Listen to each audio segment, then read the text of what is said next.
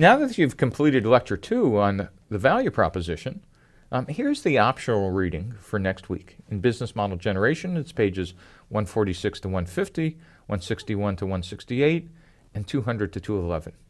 And in the Startup Owner's Manual, read pages 85 through 97, 112 to 125, 203 to 221, and 260 to 266. But the homework is now you actually are getting out and talking to customers to explicitly find out about details about your value proposition.